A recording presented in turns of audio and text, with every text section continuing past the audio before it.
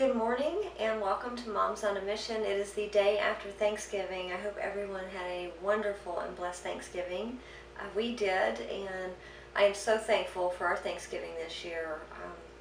This is our first Thanksgiving outside of our home in a few years, having Thanksgiving with some family members and some new family members that we hadn't actually met yet. So it was really good, and I hope that y'all had a great one too.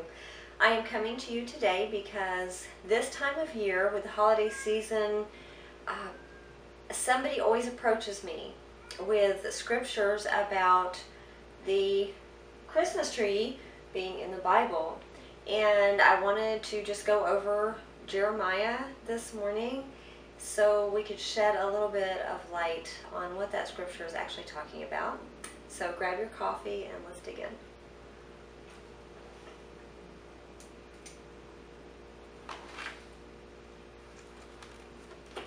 Okay, we're going to be in Jeremiah 10 if you want to open up with me. And I'm just going to start with verse 1. Hear the word which the Lord speaks to you, O house of Israel. Thus says the Lord, do not learn the way of the Gentiles. Do not be dismayed at the signs of heaven.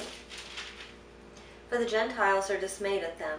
For the customs of the peoples are futile. For one cuts a tree from the forest, the work of the hands of the workmen with the axe. They decorate it with silver and gold. They fasten it with nails and hammers so that it will not topple. They are upright like a palm tree, and they cannot speak. They must be carried, because they cannot go by themselves. Do not be afraid of them, for they cannot do evil, nor can they do any good.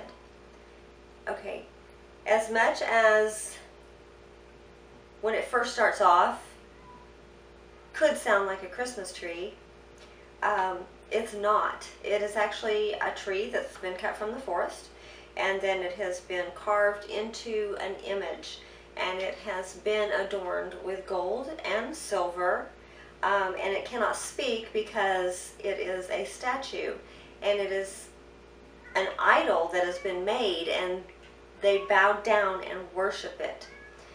This in Jeremiah is not what we call a Christmas tree. This has nothing to do with a Christmas tree. So I just wanted to clarify that. This scripture is taken out of context by so many people, Christians included.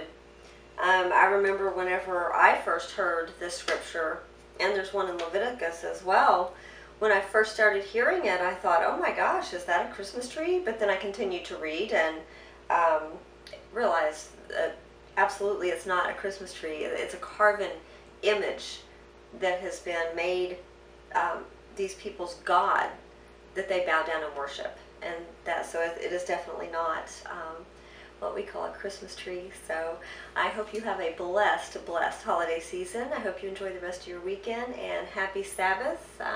That starts this evening at sundown, and I will see you next time. God bless you. Bye.